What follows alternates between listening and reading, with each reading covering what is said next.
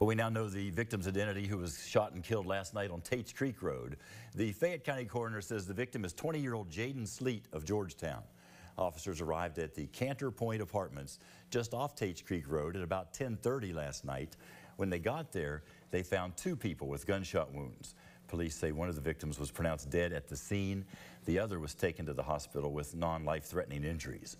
The shooting marks the second one at this apartment complex in just 2 months.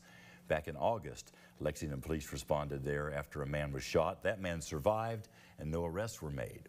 Right now, it's unclear if the two incidents are connected.